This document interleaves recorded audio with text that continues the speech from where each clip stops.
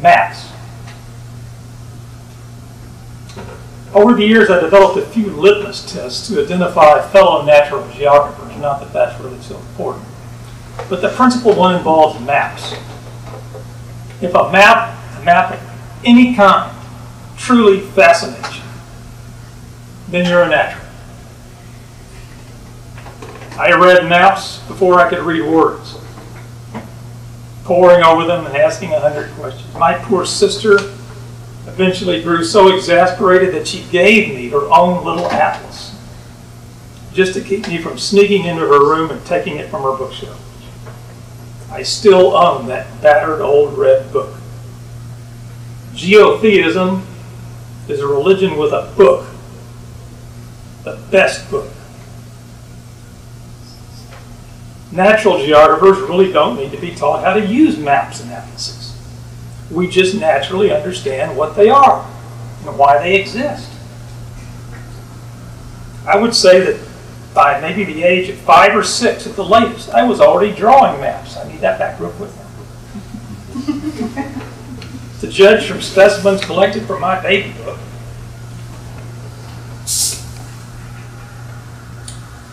this is a map. It's more than that. It's a map of my front yard, and it's also a picture of a cultural landscape. And it's not like all those other dorky houses that kids draw. It looks exactly like our house in our yard. The sidewalk curves where it's supposed to curve. It's a map of our front yard. And sometimes I had others. Sometimes I would try to copy the shape of the state of Texas. Or I would draw maps on different ways to get to my friend's house who lived just down the block. And that was before I was reading. It even says on one of those pages, what does it say there? 4 years old. Wow. He drew the bloody map when he was 4 years old. That's a natural. I still own most of the oil company maps we used on that trip to Colorado. Locked in my office downstairs right now. Each of those precious relic maps is marked with green lines made out of what we used to call model airplane dope, which is the stuff I got highest on in my life, I want to tell you. It was green. I was making a green airplane, and the lines on the map are all green airplane dope. But they show exactly where we went through 5 different states, and I drew those lines myself when I was only 7.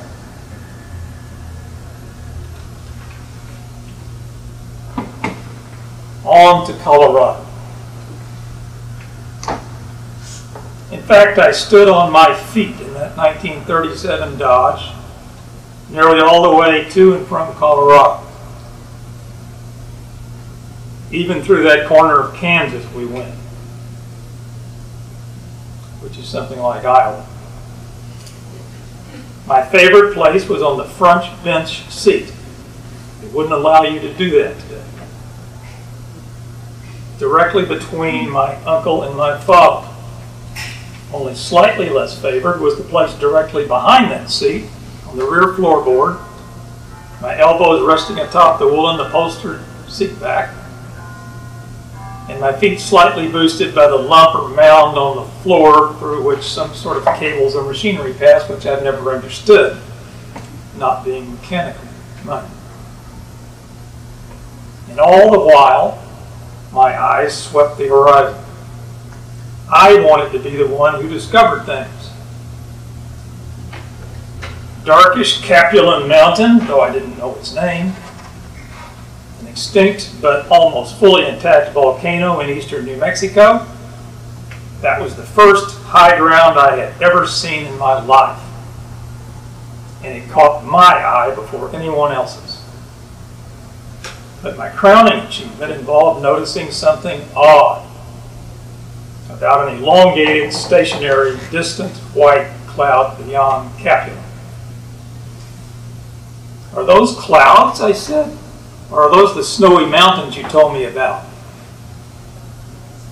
Well, after that sight of the Sangre de Cristos, which I didn't also know what to call, I was hooked for sure. Weep, John Wesley, for my lost geotheistic soul. Now I belong to John Wesley Powell instead. The geographer in everyone. Now we can make way too much of this natural thing. To one degree or another, geography lies in every one of us. It's a part of being human. Beyond the places we've seen and explored always lies the unknown, including some truly mysterious and exotic lands. We often tend to populate these regions with our fantasies and fears. Dragons festoon old maps of corners of Gaia's domain. But familiar places play a crucial role too. All places possess an emotional significance that contributes profoundly to our identity as individual human beings. We all must belong somewhere to be complete persons. At least in my kind of geography, we do. Geography, as I would discover, is an outgrowth of both our curiosity about places other than our own and a need to come to grips with the place-centered element within our very spirit and soul.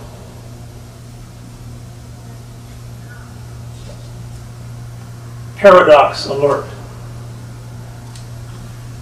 Now there's a paradox at work here.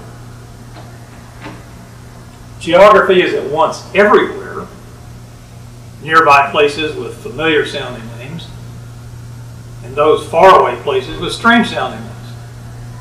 It's a subject matter literally surrounding and enveloping us while permeating our inner being. And yet, when you try to find geography as an academic discipline, it's like giant Gulliver in search of Lilliput. The undergraduate or graduate major in geography resembles a very small town or a hamlet. It's not even marked on many maps. Finding it is as difficult as stumbling into Shangri-La, Ultima Thule, or the 7 cities of Cipolla.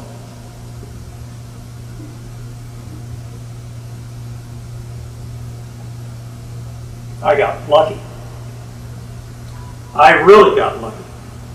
I found geography easily. It wasn't just that I got to go to Colorado. They actually taught some geography in the public schools when I went to Dallas. I remember map drawing assignments, including one involving Iberia in, say, like the 4th grade.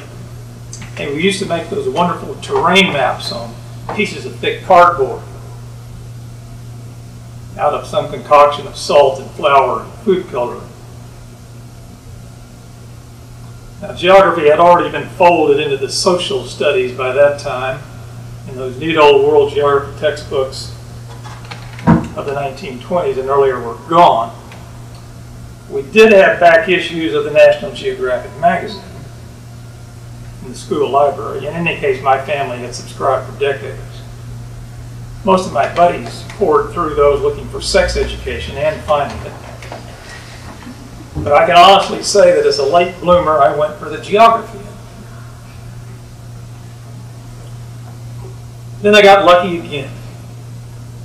I found the geography in my very first semester at Southern Methodist University. My kindly guide through the secret passes to this blessed shrine of geotheism was Professor Edwin J. Foskey. charismatic and dynamic teacher.